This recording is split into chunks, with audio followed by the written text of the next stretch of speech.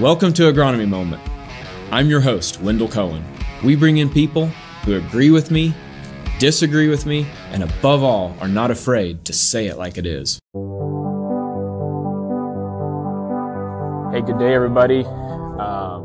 Welcome back to Agronomy Moment. Just want to do a quick update on soybeans planted first part of June. Celena joins me here today to talk about that, and we just want to give a quick update here in the field.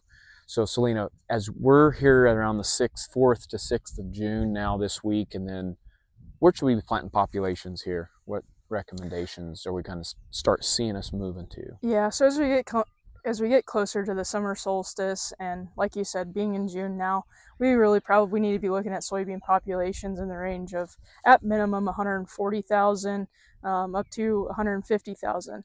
As we approach the coming weeks, incrementally bumping that up week to week, and then also once we get to more of, a double crop time frame ish, even though in some cases that still might be our first crop. We need to be probably sitting in that 175 to 200, 220,000, just kind of depending on your soil conditions that we have at that time. And also if we are getting into that July time frame, then being upwards of that 200 is going to be where we need to be to help drive those nodes and help drive that vegetative growth. Good point, and thanks for telling us that here today.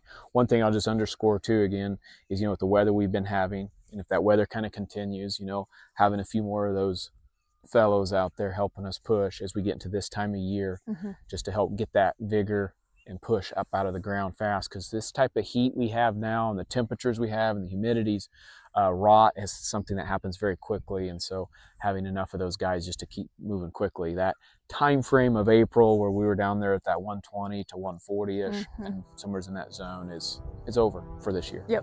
So thank you guys. Any questions, feel free to reach out. Here with you as always. See ya.